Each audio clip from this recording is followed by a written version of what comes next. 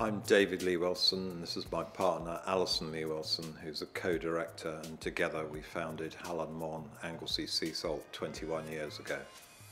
It's been quite a journey the last 21 years because it started with Bunsen burners and an enamel bath in a shed, and it grew from initially one student and myself making salt in a bath to 23 full-time jobs all the year round. There is a scheme of protected food names that was set up by the EU, and we were the first protected designation of origin in Wales 3 years ago now. We've always been very proud of where our products are used. For example, Barack Obama enjoyed our oak smoked sea salt on his milk chocolate caramels during his presidency in the White House.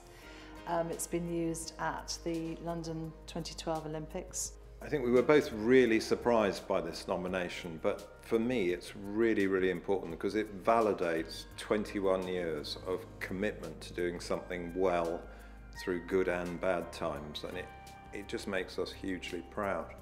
I'm very much aware that Wales is my adopted country. I've come from England. I came over as a student, and I have to say that being nominated for this award is the highest accolade I could possibly hope for.